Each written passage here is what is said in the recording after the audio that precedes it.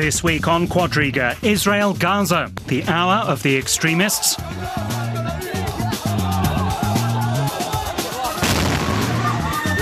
Israel's military operation in the Gaza Strip has surely weakened Hamas's ability to fight.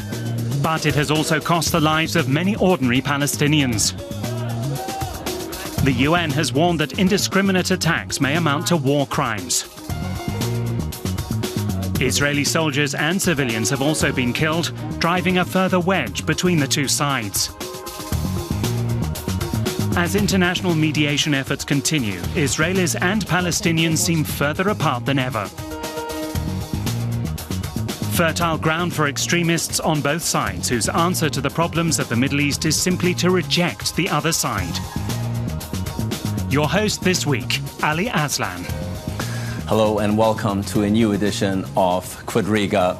Well, one is inclined, sadly and unfortunately, one is inclined to say, here we go again. 20 years, more than 20 years after the Oslo Agreement, Israelis and Palestinians seem to be further apart than ever. Why is this conflict seemingly so unavoidable and unsolvable? That is what I want to talk about on today's show, together with these three experts. Welcome to Daniel Dagan, who is an Israeli journalist reporting as a Berlin correspondent for the Israeli Broadcasting Authority, the country's leading public TV and radio station. Sylke Tempel is the editor-in-chief of Internationale Politik, the leading publication of the German Council on Foreign Relations. She also has a long experience reporting on the Middle East. And Younes is a German-Palestinian PhD student at the Graduate Institute of International and Development Studies in Geneva. Her academic work focuses on race and racism, in particular on anti-Semitism and anti-Muslim racism.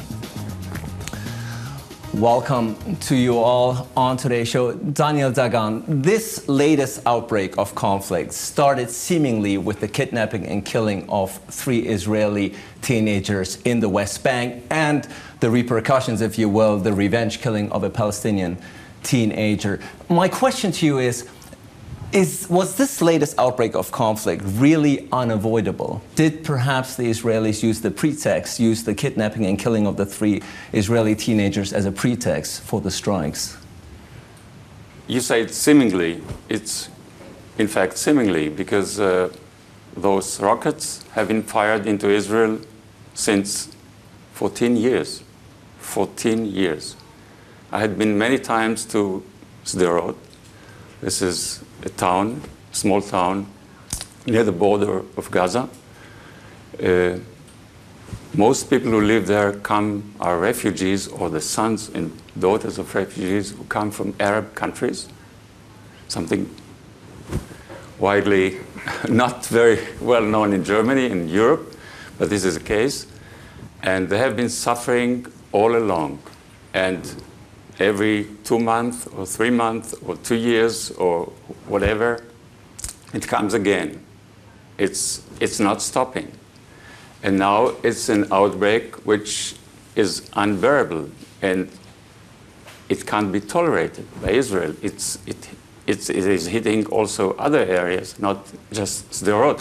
But in my view, Sderot is as important as Tel Aviv or Haifa or, for that matter, any other center in Israel. And it's time to stop it. So, Younes, it's time to stop it, says Daniel Dagan, saying Israel had no choice but to react. What's your take?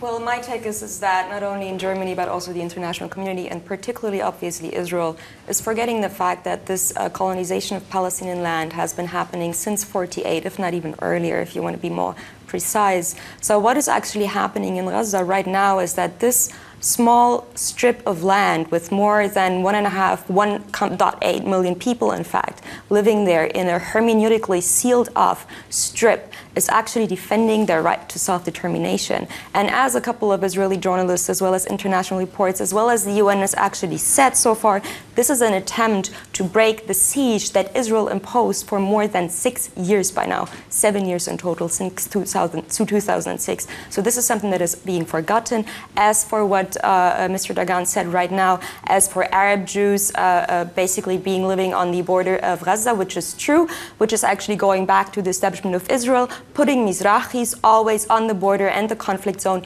with Palestinians. Mizrahis historically have also been the first Arabs, Jews, or Jews in general, who have actually not conscripted or have rejected to join the army. And only in the recent 30 years that has changed due to neoliberal racist attempts of your country to actually break any kind of solidarity between Arabs, Jews, Christians, and Muslims. Thank you. Sylke, Tempel, let's look at this latest outbreak.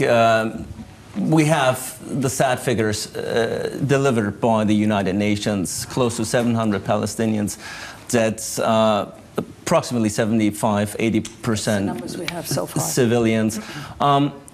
Aside from, we can argue whether these strikes were justified or not, but are they also proportionate? Well, there's always the question about proportionality in these conflicts, of course. I mean, this is a very difficult situation. In all asymmetric warfare, this is a difficult situation. I mean, the point is that Hamas has made a deliberate strategic decision, and the decision was to arm and to import weapons instead of any other goods that would serve the Palestinian people in the Gaza Strip. And we should take Hamas seriously as a serious actor in this whole theater of war, as it's called. Making the deliberate decision to really start a rain of rockets into Israel was a deliberate one because Hamas is in a very precarious situation. They've been in power since 2006, actually after ousting everything that looked like Fatah, including throwing them from skyscrapers in Gaza. And they have not delivered to their people. There is a siege on the Palestinian people in Gaza, no doubt about it. And this siege is not only very problematic, it is a humanitarian disaster, both from the Israeli and the Egyptian side. But also Hamas, and we have to take this into consideration, made a clear strategic decision, which was we do build tunnels. We do use the money we did get from Qatar and also from Turkey to build these tunnels. They're very elaborately built. They must have cost a fortune, which means we made the decision to arm instead to build what we have there to build. And that has to be taken into consideration. Now, to respond to this and to a rain of rockets, and we've seen far more wide-ranging rockets this time, is very, very difficult. And we see time and again, we see it for the third time, that of course there's an outcry about the humanitarian disaster that's happening to the Palestinian civilian population in Gaza. But it is also very difficult for a state whose first obligation is also to protect its citizens to stop this. And this is what any kind of mediation has to take into consideration. This has to be not only a military approach, we do need a political approach that takes the humanitarian, the social, the economic situation of the people in Gaza into consideration. But Daniel Dagan, isn't this latest outbreak of conflict not in fact strengthening Hamas? Because as you know, Sylke Tempel obviously said they were in a somewhat precarious situation due to the Arab Spring and the Syrian conflict. They've sort of lost Syria as an ally. They've lost Iran as an ally. The regime change in Egypt certainly was not in their favor. You could argue they were having a difficult time to regroup, and now this latest outbreak of conflict sort of plays into their hands, doesn't it? You've talked about the siege, which is very important issue, but let's consider the facts. I've been many times to the crossings between Gaza and Israel. Every day you can see 500, 600 trucks bringing food, humanitarian assistance, and everything else. Not these days. These days it's just 10 or 20 trucks because of the war which is taking place. But normally they get food from Israel, from the Israeli border, from the Israeli side. They get medicine, they get cement also, which they used in order to build those tunnels. This is the one thing.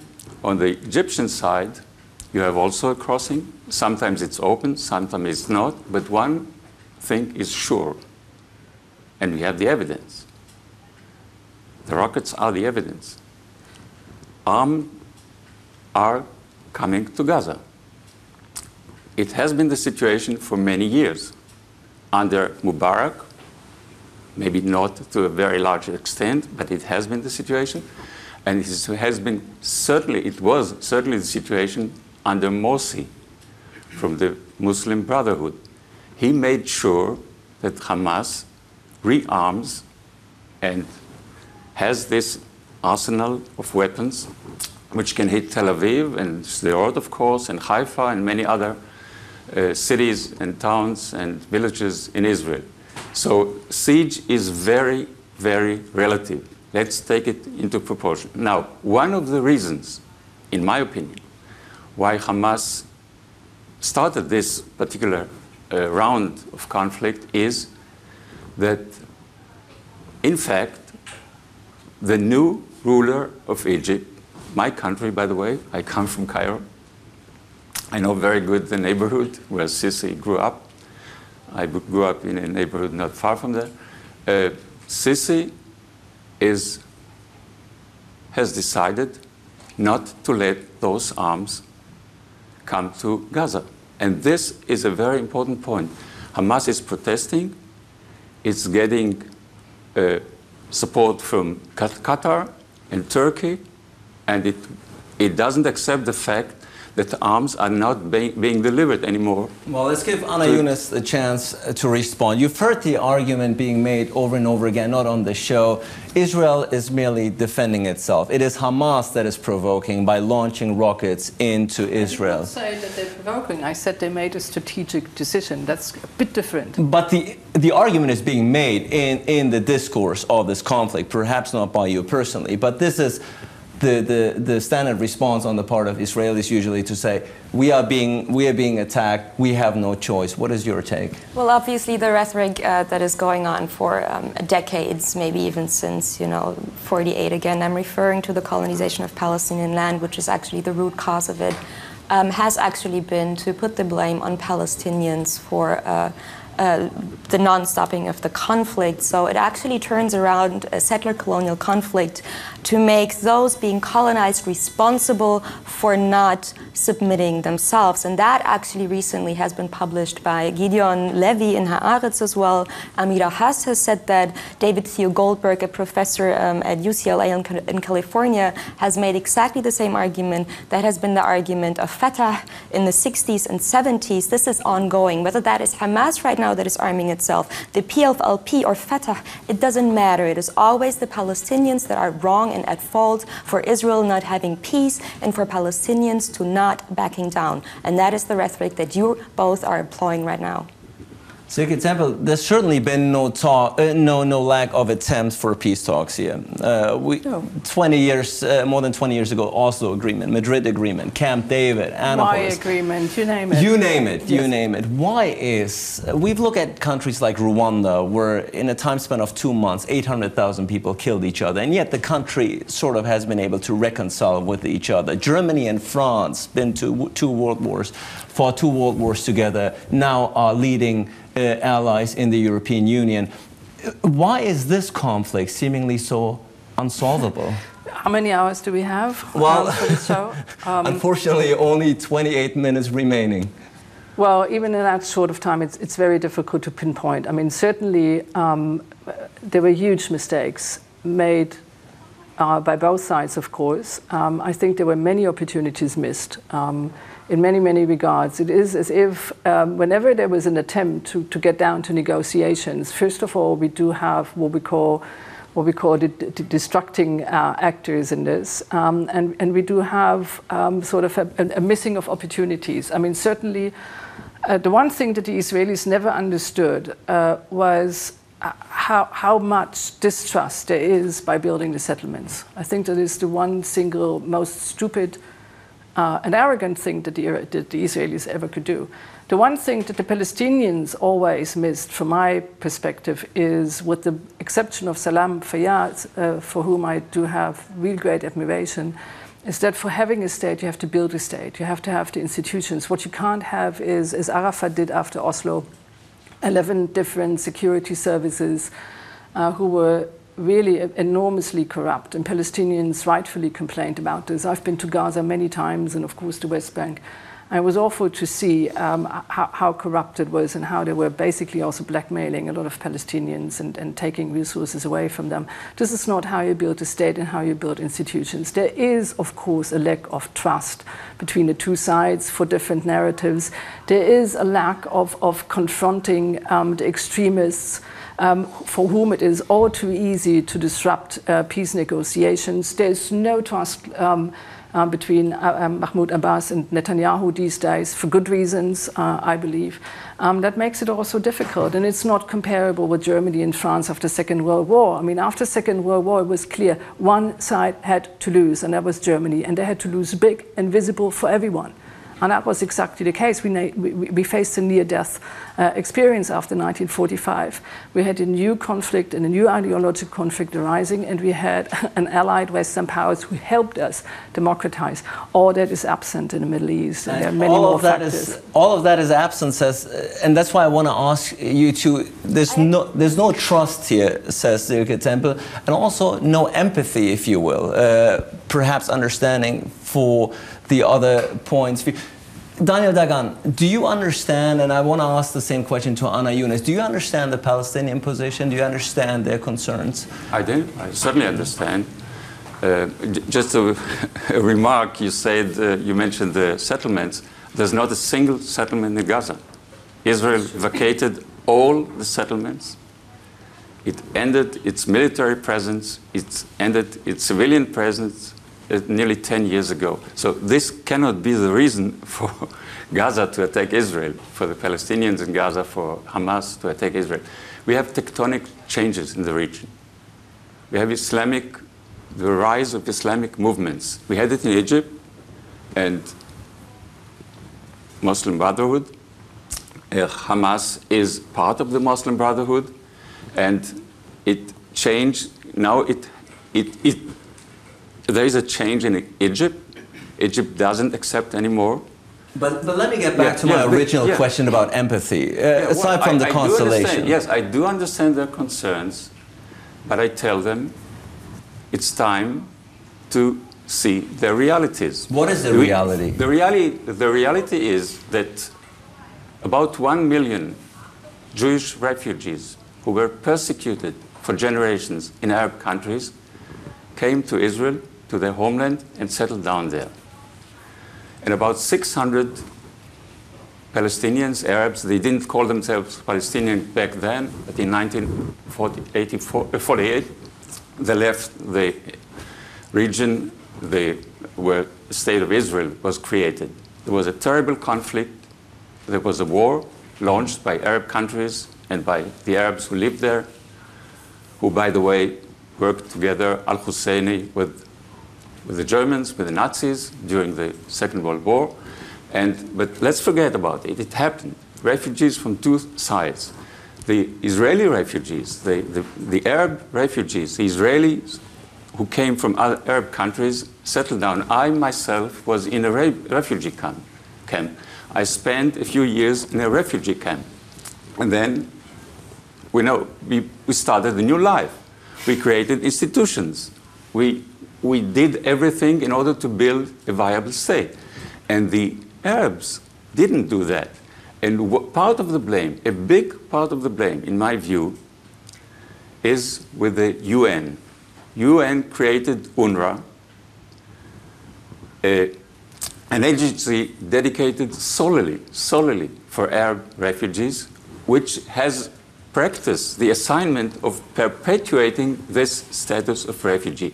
This is the core. Anna Younes, this is the core. I think this is really the rhetoric of actually using less than 1 million Arab Jews to counter the argument of less than 1 million Palestinian refugees in 48 is more than cynical, Mr. Dagan, really more than cynical. We have learned from Arab Jewish historians and academics that Jews of European lands have always fled since 1492 to Arab lands and to Turkey to seek refuge from European Christian anti-Semitism, and they've always sought that. So what you're talking about, even in Egypt, until even into the 50s, there was a Jewish minister for economic affairs. What you're talking about in terms of being persecuted for generations is a mere lie and a construction of your state. It is not true. You are trying to underline the actual Palestinian argument for the right of return and the expulsion of Palestinians in 48 and further on, in fact, which is happening until now in Gaza and in the West Bank, in Lebanon and everywhere else. So as for the arguments that we've heard before, I mean, from what is coming from your side, these arguments only work if the underlying assumption is, if you're already equating that with Germany and France, that there are two countries. I wasn't no, but that, you were basically already the illusion to refer to, the First and Second World War, let's say, I mean, even the allusion to that needs the underlying assumption that Palestinians actually have an army or a country with a viable institution. So I'm going all along. I want to finish my argument. I want to finish my argument. So basically, what I'm trying to say is that it's not that, the PA is not corrupt. I'm completely going there with you, Nobody trusts Abbas anymore, which is actually the reason why in 2006 Palestinians democratically elected Hamas. Whether the West or Israel likes that doesn't matter, because Palestinians also don't like the Likud. Nobody asks that. We also don't like a Republican American Congress. All right, we don't like that. Acceptable. Is anybody asking it? Do we actually, do Palestinians or Arabs, do they, conquer Paris? No, they don't. I mean, what is the argument here really? This is an asymmetrical war. So actually putting the blame on Palestinians to not be able to build a viable state, well, let's go back to the actual Camp David Accords. Camp David actually meant that 20% of Palestinian land was left over. Right now, Palestinians are living in Bantustans. This is a term used from South Africa, an actual incarceration of black South Africans vis-a-vis a white supremacist ideology, all right? So this is actually what is happening right now. Even if we're watching German public TV and there's a little, like those geographical boundaries of the West Bank, that does not exist anymore. This is a lie. This is a fabrication. It does not exist. Gaza was actually starting, or the Israelis started building a fence around Gaza in 94. In 94, this is when this government started to build a fence around Gaza. This has been planned. This is nothing that just happened 2 weeks ago, 3 weeks ago, or nothing. As for the recent events after the kidnapping and killing of the 3 youths, 2,100, in just 2 weeks, 2,100 Palestinian homes in the West Bank have been raided. 700 people have been put in indefinite detention. More than 1,000 people inside of the West Bank and Israel of Palestinian origin are now in prison. I want to hear something about that. Where is legitimacy for that? This is, in any case of international law, this is forbidden. This is just forbidden. Let me just send you to the history books. The Yellow Star came from Arabia, from the region where Saudi Arabia is today situated. This is for one thing. So I just send you to the history books to learn. I want to speak about the current situation. The history books are important, but let's look forward. No, but she's saying something wrong. I mean, there were pogroms, there were persecution in Arab countries. That's a fact. Post-48. It was also. It has to do with the establishment of Israel. It has to do with Zionist organizations that actually planted bombs in Iraq and Yemen. That is not Yellow Star was created 1,000 years ago. Let's look forward here, please, because the issues are still the same ever since we started. Status of Jerusalem, borders, settlements, refugees. We've been talking about them prisoners, of course, for decades. Absolutely. How to move forward? Water resources. How to move forward? Well, the first thing, of course, the immediate thing is, and just to remark on that, you've asked me why it is so difficult to make peace. I mean, this is the example, because I don't think that by giving speeches with Berkeley-type speeches, we don't get any forward. The first immediate task is to stop the bloodshed that's going on right now with Gaza and to mediate a ceasefire. There's no way that we can get into bigger steps right now. This is not realistic, it seems to me. So who will be the mediators? Egypt has been trying. I'm not sure that Qatar is a good mediator. Qatar has been far too involved in building Hamas. It's not trusted by the Israelis. Egypt is, but it's not trusted by Hamas. Can the US put pressure on it? I'm not so very sure. What I find interesting is that for the first time, and we see now the third round of this solely Gaza conflict. We don't see it in the West Bank right now, and I do agree. I think the raiding of homes and the arresting of so and so many hundreds of Palestinians is illegal, and they should be freed immediately. It should at least be part of a ceasefire agreement. Now, what I think has to be done, there's a really interesting paper on the table right now, which was designed by Shaul Mofaz, who's politically not very strong, the leader of a very small party, Kadima, who had lost a lot of seats in the last parliamentary elections, who was the Joint Chief of Staff of the Army. But the approach is, and it's interesting that it coming from the Israelis, is finally the insight that if we cannot solve this in any way, militarily anyway, but we have to have a political, social, economic approach. There has to be a fund to rebuilding. There has to be a fund that makes sure that the rebuilding is not used as Hamas did time and again to build tunnels into Israeli territories, but concrete infrastructure. Hamas has not been building any hospitals, any schools, any whatsoever, but they've been building 60 tunnels. This cannot go on. This does not serve the Palestinians in the Gaza Strip. So only a ceasefire where Hamas at one point or the other can politically say we've achieved something which is cynical enough, because they also brought the destruction upon Gaza themselves, that takes into consideration that there has to be rebuilding, where there is a fund that would make sure that the funds are really used for rebuilding, where there is a certain disarmament, in that sense would make sense in my view. And this is the first thing. From there, we might take it and make another attempt. And yes, of course, there has to be pressure on the Israelis to come forward. Of course, there has to be pressure on the stop on settlement, etc. But the first immediate thing is to try to get a ceasefire negotiated. Well, as we've seen on this show as well, emotions run very high when we talk about this particular conflict, and it's no different. It's a conflict that is not only confined to the region. Let's have a quick look. A street battle about Gaza, yet it's not happening in the Middle East, but in a suburb of Paris. French police moved in when pro-Palestinian protesters defied a ban on demonstrating. Amid the unrest, a Jewish shop was reportedly set on fire and anti-Semitic slogans were shouted. Not for the first time, criticism of Israel is being used as a cover for anti-Jewish hatred. I think that people here understand that when you try to burn a synagogue, when you attack a police station, where you call this anti-Semitic slogans, it is the values of the Republic that are put in question. In Germany, too, there have been many pro-Palestinian demonstrations. In some cases, anti-Jewish slogans have been shouted, prompting sharp condemnation from the German government. Well, Anna, Younes, we've just seen the pictures of the protests taking place all across the world, but particularly in Europe. I want to focus on Germany, because obviously Germany, due to its historic ties to the state of Israel, has a special role here. The protests we've seen taking place in German cities, sometimes the line between criticism of the state of Israel and blatant anti-Semitism was crossed. What's your take?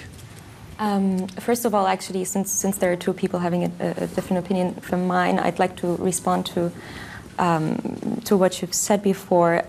Actually, Hamas came out with a ceasefire proposal mid of July that has completely been, let's say, neglected or not even picked up upon by Western politicians and the media, which actually demanded exactly what you just said: the lifting of the siege, an internationally supervised air and seaport by the UN. UN-controlled borders. So actually Hamas is asking for the UN to control the borders to Gaza. The increasing of the fishing zone to 10 kilometers. The lifting... He's really put 12 on the table right now, just oh, for your that's very information. nice that it's 2 more. That's very sweet. You know, there are much more. It's actually 10 demands that I'm, the rest I'm actually missing right now from the top of my head. As for your question, well, as for what we've just seen in France, from what I've heard from, you know, a comrade in Paris, from the Jewish community, whatever, a rabbi apparently came out and said that the attack on the synagogue didn't happen. I'm not there. I wasn't there. I'm not. You know, I'm not part of that. Let's talk about the protests that did take place. Yeah. Let's not get involved in the. Thank you. I mean, you showed the footage, in the details. You know. Some people equate criticism directed towards the state of Israel as anti-Semitism. There's a fine line to be crossed, you know. Yeah. Well, I think, you know, historically speaking, what actually anti-Semitism means is that there is a certain, at least for an European lens, which is where it comes from, or Christian European lens, is that it's actually a fantasy or an investment into a fantasy and through the figure of the Jew, where, you know, you make this, you know, phantasmatic figure responsible for everything, even if you only have 5 Jews in the country or you don't even know a Jew. But, you know, as Sartre actually said, you know, even if there were no Jews, you know, Europeans would have still invented anti-Semitism. And I think this is exactly one of the prime pillars of what anti-Semitism, maybe even racism in general, means. So actually so basically you don't have a conflict and you still gas 6 million people, right? This is what anti-Semitism means. In the Middle East, you actually have a conflict. And what Zionism managed to do is to actually equate Jewishness with the state of Israel. But Israel always wants, and the supporters of the state of Israel always want its opponents and critics to make that very clear line and distinction between Jewishness and Zionism, whereas even the Israeli state doesn't do it. Even the Jewish Defense League in France, for instance, they also don't do it. So it's really, I mean, it's a slippery trope. You know, I'm not saying that anti-Semitic slogans didn't happen, but we really have to look at the facts. And as Rolf Verleger just recently said, you know, it's the actual moment that was made by the Israeli state to conflate these two things, you know, Jewishness and the Israeli state. This is really, this is a fundamental problem. Daniel Dagan? Unfortunately, you live in denial. You deny the fact that Jews were persecuted in Arab countries for many years, for hundreds of years. You deny that the yellow star comes from Arab lands. I've never said I'm denying that, that Jews were persecuted. Sorry, I didn't interrupt you. I didn't interrupt you. Please let me speak. You deny the fact that the area of Jordan is also a part of the mandate of Palestine. So the country is much bigger than you presented it here. And the Arabs control 80% of Palestine actually, and not just 20%, as you said, or as you imagined. So we have to get the facts straight. Those protests, I heard them. I live in Berlin, and I heard them in the Wilhelm Street, which is a major street in Berlin. I don't want to repeat the slogans that I heard. I think what is really a source of concern for Germans, for Europeans, for myself too. It should be for you too, but you don't seem to be concerned, is the fact that those extremists, those activists, they were mainly Arabs, I think, or Muslims, radical Muslims. I think they feel that the society, the German society, is tolerating this. This is the problem. Günter Grass spoke a few months ago about the Jews, and he said that Israel is the most dangerous country in the world, something like that. This enhances anti-Semitism. This enhances such protests. This gives them legitimacy, and this is a problem, and this should be a source of concern for Germany, which it is. If I may add, there are of course enormous emotions involved, which are fired up by the conflict. I do not think that any one of those guys who were protesting in the streets is left untouched by what they see on TV.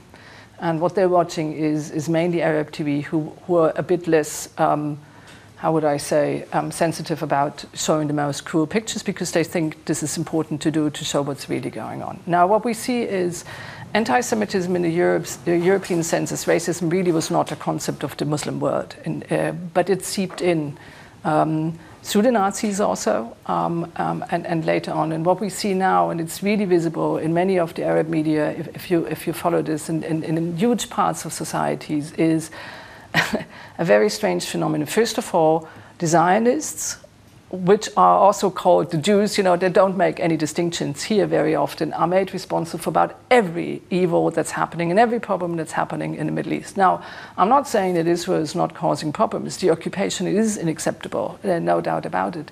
But the Syrian conflict, the conflict in Iraq, many of the sectarian conflicts in Lebanon don't have anything to do whatsoever with the Israeli-Palestinian conflict. I mean, look at the civil war. So now, what has happened over the last decades, and that should worry us all, is a general explanation that it's the occupationists, the Zionists, to be blamed. And yes, there is a paper-thin line between emotions and rage and anger and everything about the occupation and the racism that is directed against the Jews. And it's no coincidence that the rallies in Paris and the demonstrations ended up in a synagogue, and that, of course, I mean, we've seen the footage. There was an attempt to storm the synagogue. I've been there at the demonstrations in Berlin. And it was amazing, the kind of anger that came out. And I also do not want to repeat the slogans, because they are unacceptable, and I do not think that we should accept them. I think it's absolutely legitimate to express their anger, but not with slogans like that are clearly racist.